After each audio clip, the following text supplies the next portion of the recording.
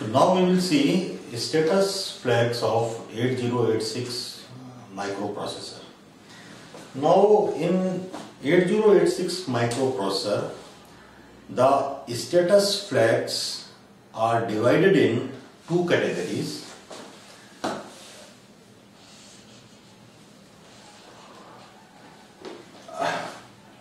Or we can say it is flags of flag 8086 processor. So these flags are divided in two categories. One is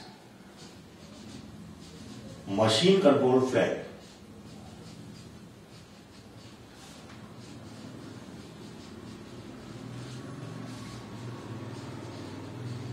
Machine control flags, and second is status flags.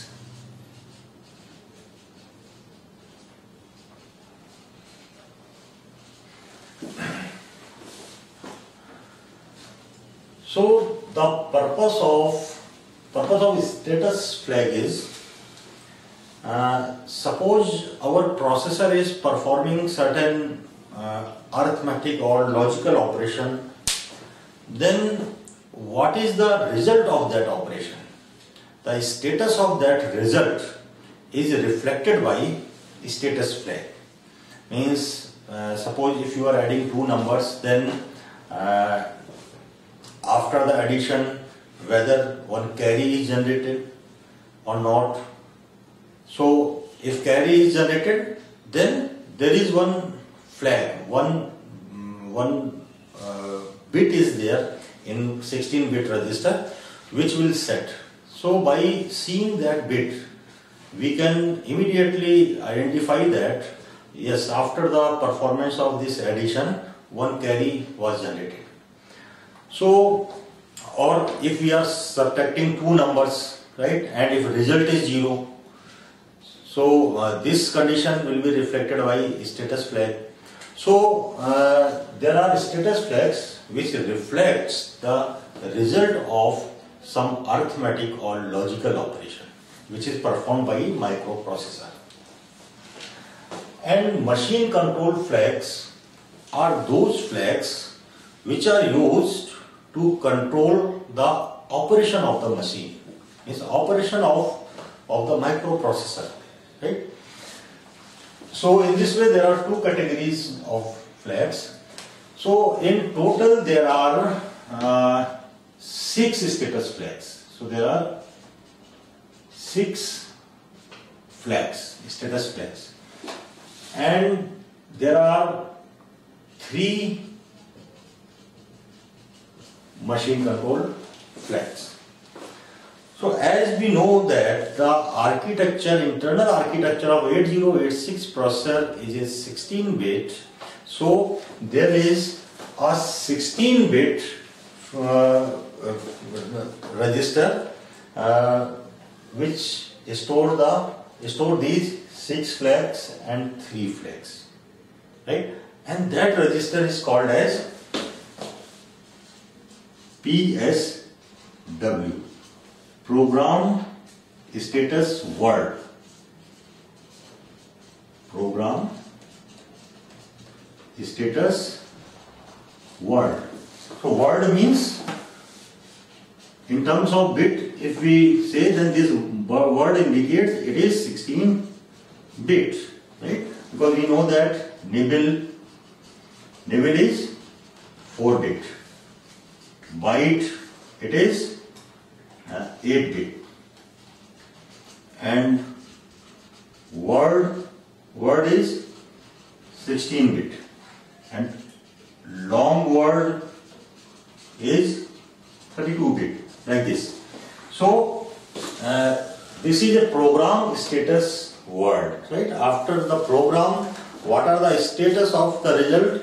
So that is stored in a 16-bit register, and that is called as program status word.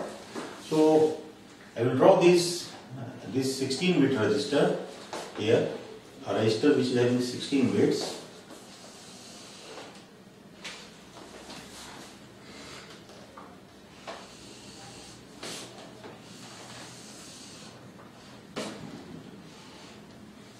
Bit number D0, D1, D2, D3,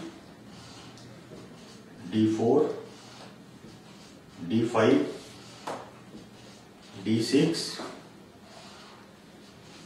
D7, D8,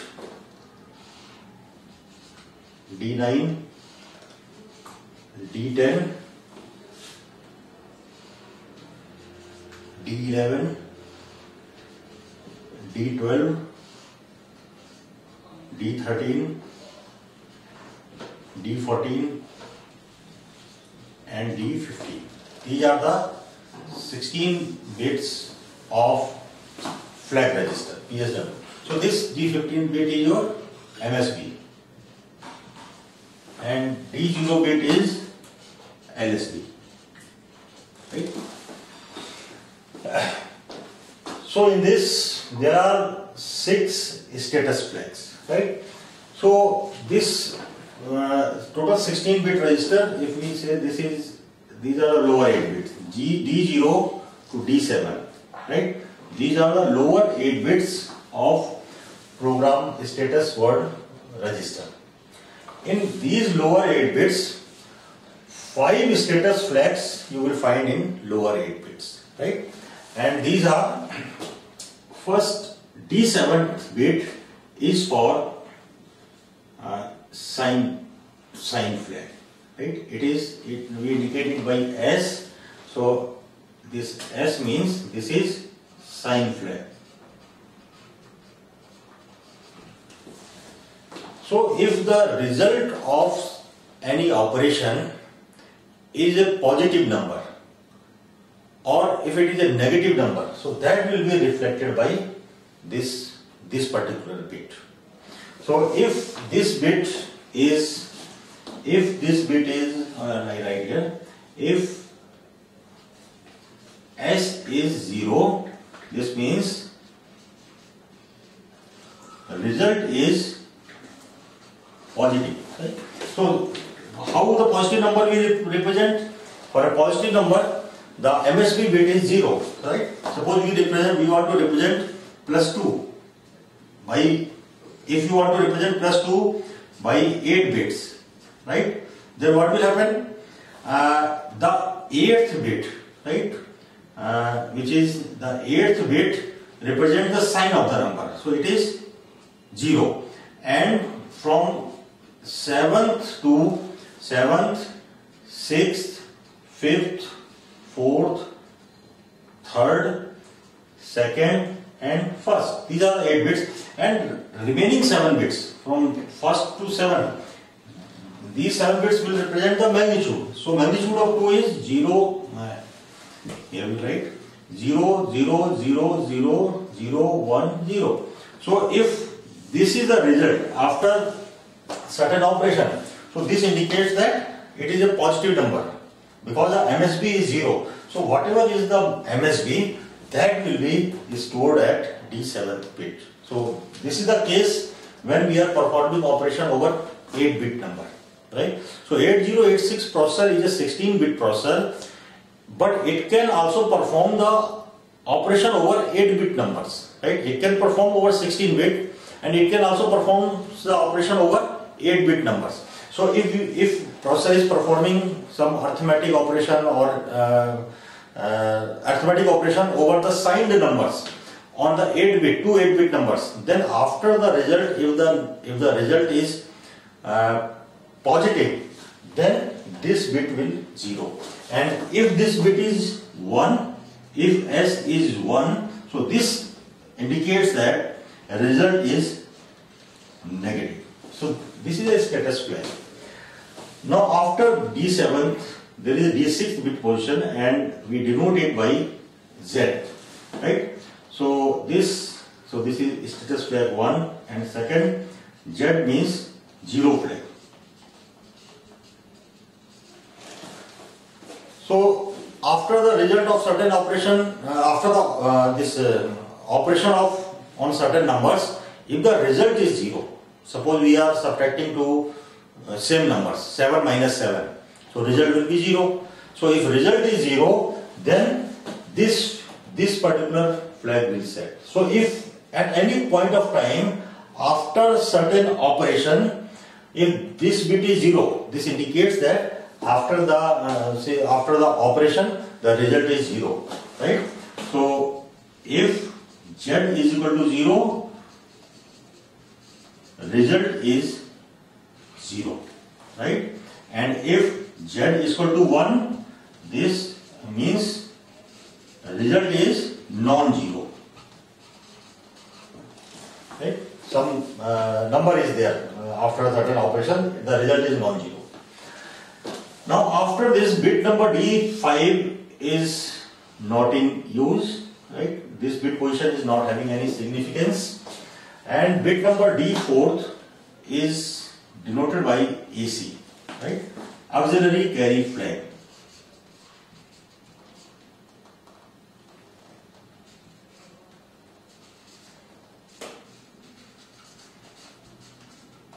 Auxiliary carry flag, right? So if we are performing suppose addition over to 8-bit numbers or 16-bit numbers, and if a carry is generated from lower nibble, right, then AC flag will set. Lower nibble means, suppose we take the example of 8-bit number, two 8-bit numbers, suppose 73H, in H means this is a hexadecimal. So we represent in the normal practice in programming of microprocessor or microcontroller is we represent the number by hexadecimal number system, right? And another number is suppose 84.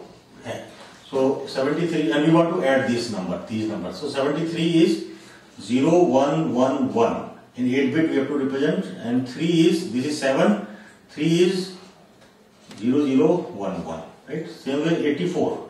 84 we represent 1, 0, 0, 0, 4 is 0, 1, 0, 0, right? So if you want to add these numbers, so this is the nibble, right? This is the nibble 4-bit, lower 4 bits. So this is lower 4 bits and this is higher 4 bits. So auxiliary carry will be affected only with lower nibble only, right? So if while performing addition at these 2-bit position, right, in the lower nibble, if any carry is generated, so that will set the auxiliary carry flag, right? So in this case, if we add, then it is 1, 1, 1, 0, 1, 1, 1, 1. So while we are adding these 2 bits, there is no carry generated, right? So in this case, your AC flag will remain 0. Now if in place of these numbers, if suppose we are having some other number like this, if it is 1, 1, so this number is, this is 7 and this is 1, 0, 1, 1, so it is 11 means B. So this is B, 7BH, and this is 8 and this C, 8CH. Now if we add these two numbers, then what is the result? 1 plus 0 is 1, 1 plus 0 is 1, 0 plus 1 is 1. Now 1 plus 1 is 0 and 1 carry is generated, right? Now 1 plus 1 is 0, another carry is generated. Like this we can continue. But we have to, since we are talking about auxiliary carry flag, then we have to concentrate here only. So when we are adding the highest bit of lower nibble, which is this bit position, so 1 plus 1 is 0, and from here carry is generated. So in this case, your auxiliary carry flag will set, right? So basically auxiliary carry flag is used internally by the processor when we have to use the BCD numbers, right, which is used for normal display. So we'll talk about this afterward.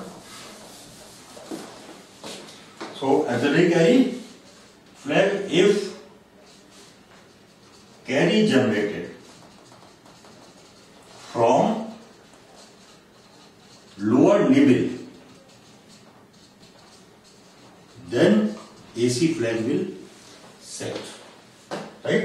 Otherwise, reset. Otherwise, it will remain 0. Okay. Now, after this, bit number D3 position is also not in use, and then D2 bit position is denoted by P, right? So P, I will write here.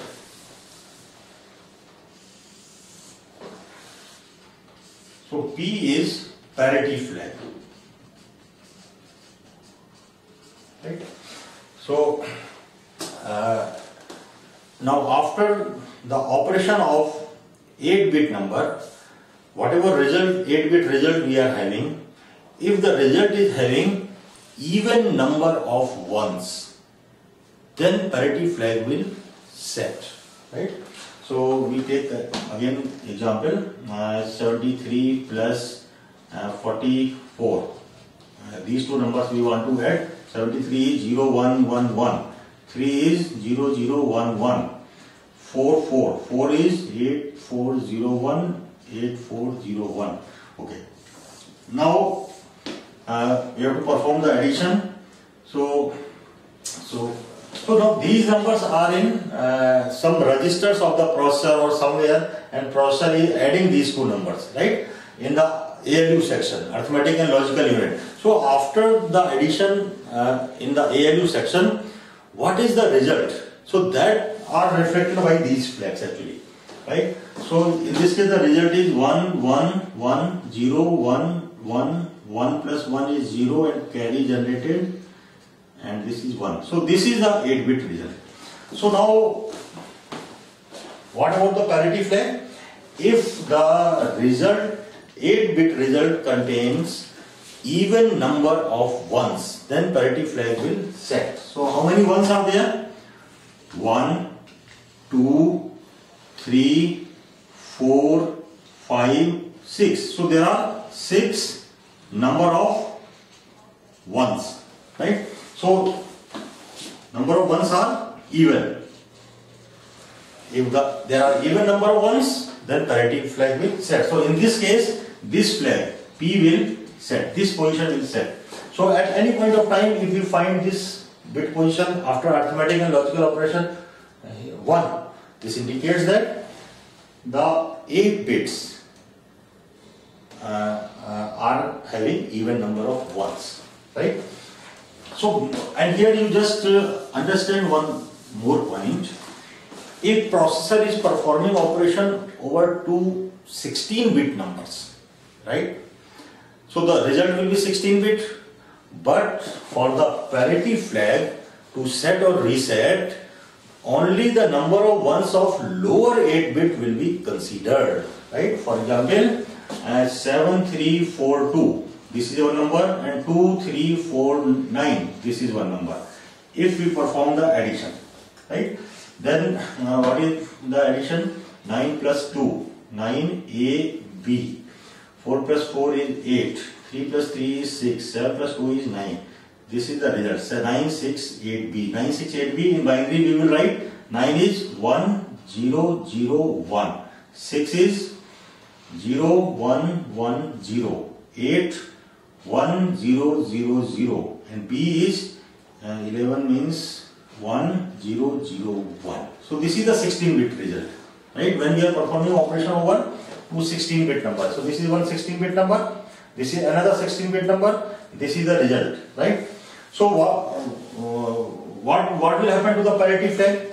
So parity flag will consider only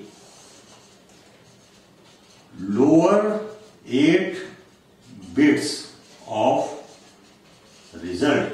So here the lower 8 bits are these. So here the number of ones are 1, 2, 3. There are 3 ones, which is odd. So in this case, parity flag will not set. It will remain as it is, right? So this is parity flag. It sets if 8 bits or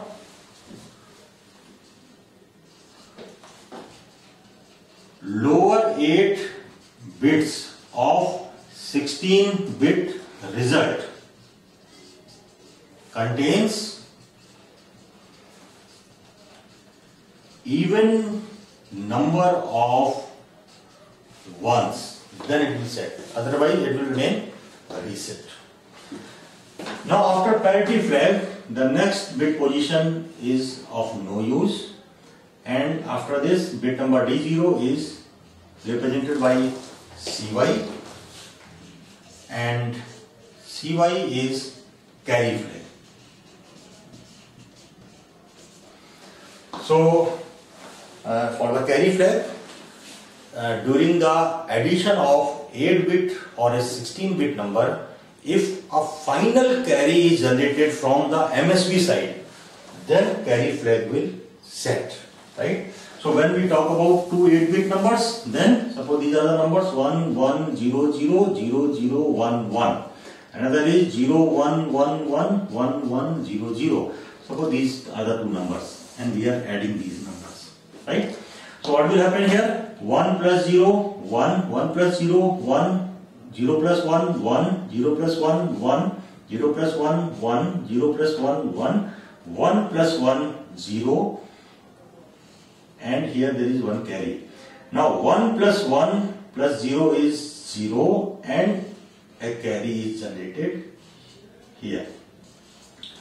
So when the carry is generated from final bit position, from the MSB, right? This is the MSB. If carry is generated from MSB bit position, then the carry flag will set, right? This is about the 8-bit. If we are performing operation over 16-bit, then also from the 16th bit, if carry is generated, then this flag will set, right? So CY is equal to 1, it will set if carry generated from most significant bit, MSB, a most significant bit of 8-bit or 16-bit number, right, during addition. And the same carry flag is also used for the subtraction, right?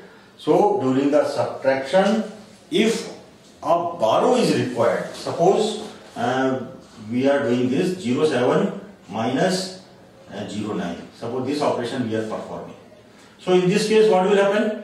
To perform this subtraction, one borrow is required. So in this case also, your carry flag will set, right? And if we are subtracting this 09 minus 07, so in this case, no borrow is required. So in this case, carry flag will reset. So basically, carry flag is used for addition as well as for subtraction. So if we are performing addition, then if the MSB bit generates one carry while performing operation over 8-bit or 16-bit number, right? Then carry flag will set. Or if borrow is required during subtraction, then carry flag will set. And basically, we see this carry flag when we are performing operation over unsigned numbers.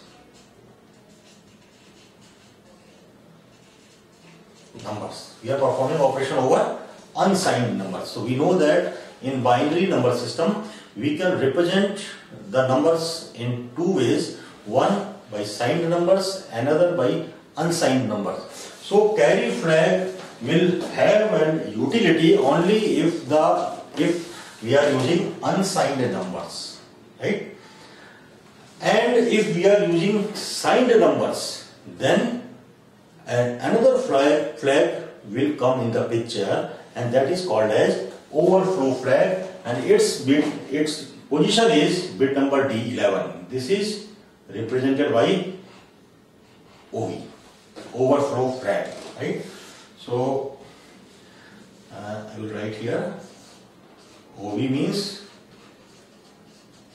overflow flag. So this flag is used when we are performing operation over signed numbers. Signed numbers, right? So if the result of a signed number is beyond the storing capacity of a register, then this overflow flag will set. Otherwise, it will remain reset. So we will take one or two lectures to discuss about the representation of signed numbers and unsigned numbers and the conditions which are there for making overflow flag set or reset.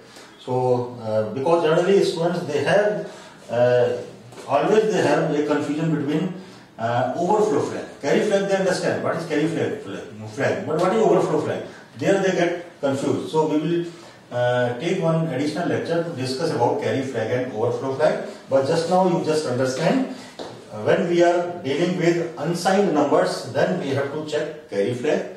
When we are dealing with signed numbers, then we have to check overflow flag. Right? So these are 1, 2, 3, 4, 5, 6. These are status flags. Now there are 3 machine controlled flags. Now these machine control flags are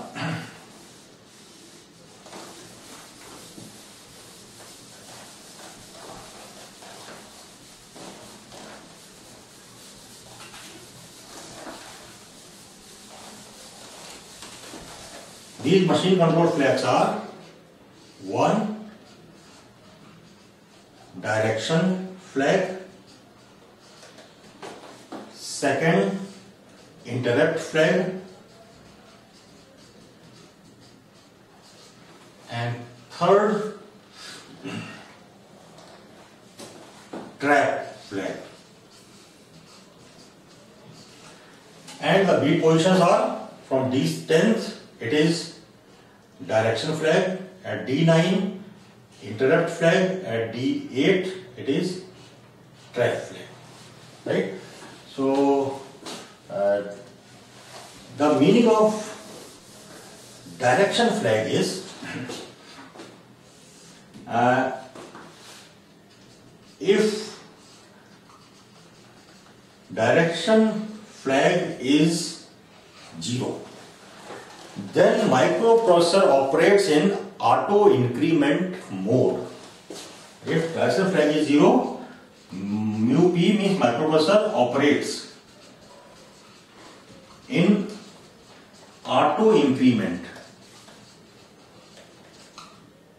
mode, right? It is direction. Mode auto increment means from lower to higher side. What is the meaning of this auto increment that I will explain? And if the direction flag is 1, then microprocessor operates in auto decrement mode, right? So you just think about one situation. Suppose this is the memory, and in the memory let us assume this is the some address 00000H, right? And from this address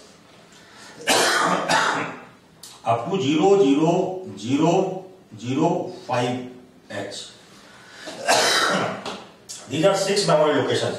0, 1, 2, 3, 4, 5. 0, 1, 2, 3, 4, 5. These are 6 memory locations. At 6 memory locations, we are having some data, right? So number is there. Now there is some other locations 00010H and up to 00015H. Okay. Now what we want that whatever is there at this location, at 00000H, at this location, that data I want to transfer here at this location, right? 00015H. 10H. So some 8-bit number is stored here. That 8-bit number I want to store at this location.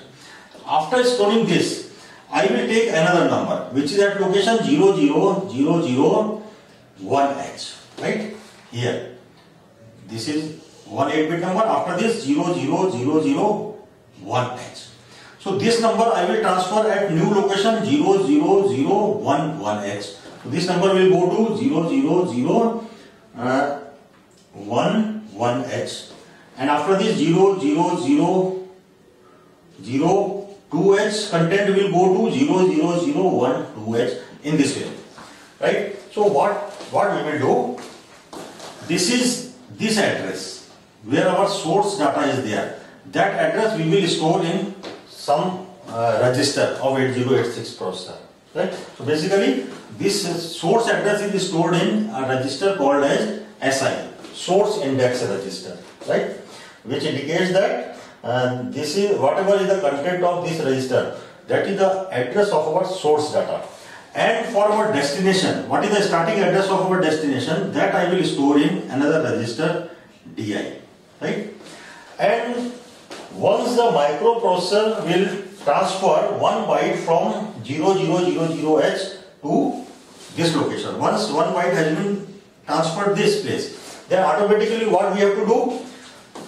Whatever is in SI, it has to be increased to next location, right?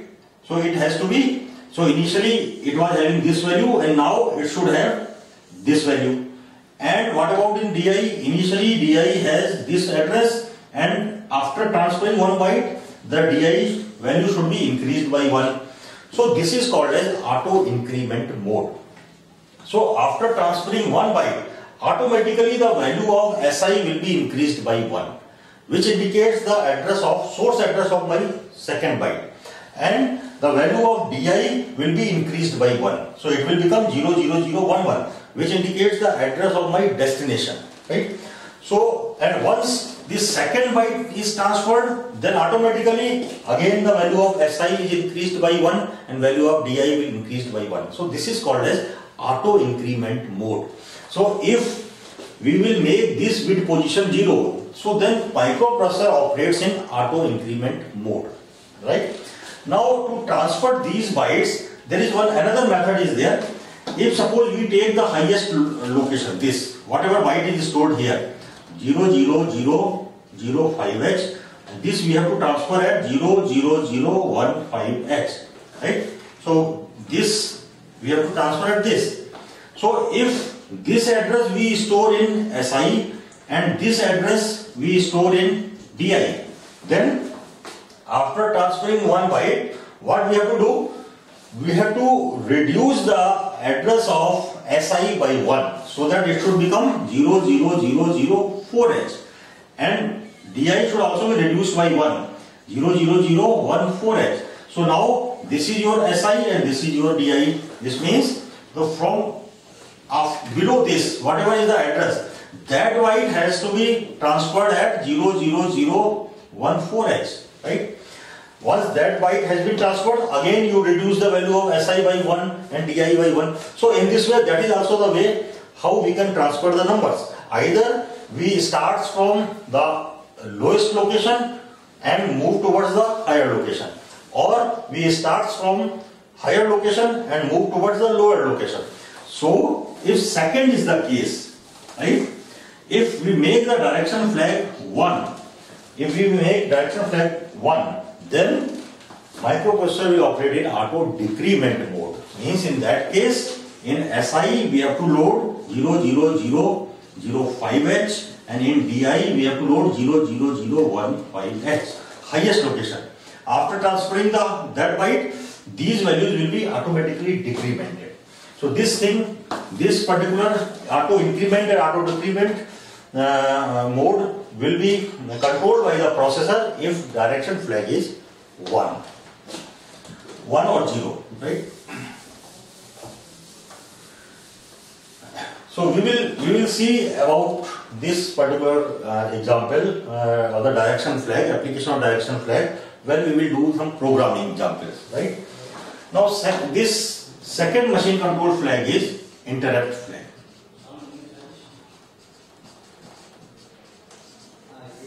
is denoted by I. So what is the interrupt? Basically, if some extraordinary things occur outside the processor, then we have to intimate the processor that some exception occurred. Now you have to take care of that exception, right? So in this way, we have to interrupt the processor to indicate them some extraordinary things happened outside the processor. Now you take care about this, right? So in this way we have to interrupt the processor. And suppose, for example, we have developed a system, or simple example we take, we are having mouse, right? When we click the mouse, so this is some exception for the processor, right? When we click the mouse, then we have to interrupt the processor, and we have to inform that mouse, we have clicked the left button of the mouse, and then processor will take care of that. So in this way we have to interrupt the processor by using interrupts. So if I is 1, if this bit is 1, then maskable interrupts are enabled, right? And if this is 0, then maskable interrupts are disabled. Basically, interrupts are of two types. One is maskable interrupt. Second is non-maskable. Right? So maskable interrupts means those interrupts which we can disable.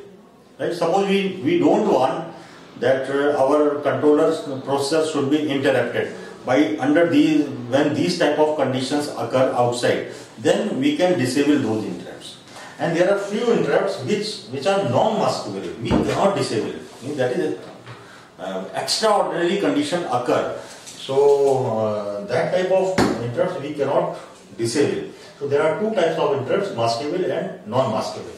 And this flag, I, interrupt flag, is used for maskable interrupts, because non-maskable we cannot disable. So there is no application of this flag, right?